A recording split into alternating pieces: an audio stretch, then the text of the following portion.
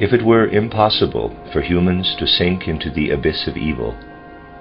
then what on the one hand we call love, and on the other freedom, would also be unattainable for them.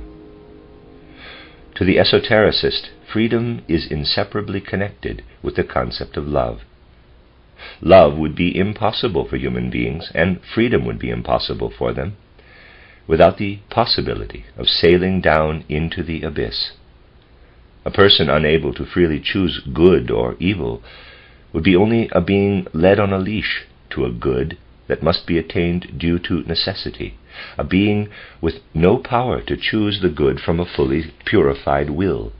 through the love that springs from freedom.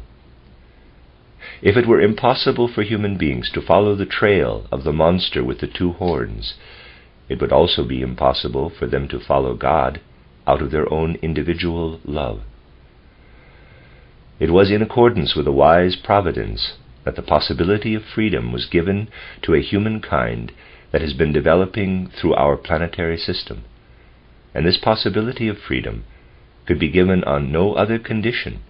than that human beings themselves have to make the free choice between good and evil. But this is only an empty theory, you might say, and humans rise only slowly to the point where they not only say this in words and accept it in moments of speculation as a kind of explanation, but also experience it in their feeling. Seldom do people now rise to the thought, "I thank you, O wise Providence, that you have made it possible for me to bring you a love that is not forced, but springs up free in my own breast, that you do not force me to love you, but have given me the choice of following you."